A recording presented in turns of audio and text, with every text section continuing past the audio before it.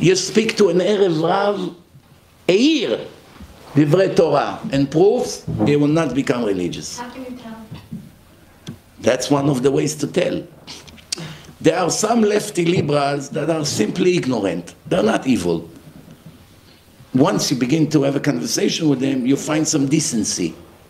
They ask, they answer, they agree, disagree, but they have a conversation with you. And you see after an hour, 2, 3, they're beginning to open up their eyes. Wow, I didn't know about this. So you see there is someone to talk to. Then you know it's a Jewish soul. But then there are people, you're going to give them 1,000 proofs that nobody can argue, scientifically. No one. The fish, the stars, the vitamin K, one after the other. After 10 hours, not only they're not becoming already opening their mind and heart to observe some holiness, they become bigger haters. You see more evilness in their eyes. That's when you know they are the Erev Rav.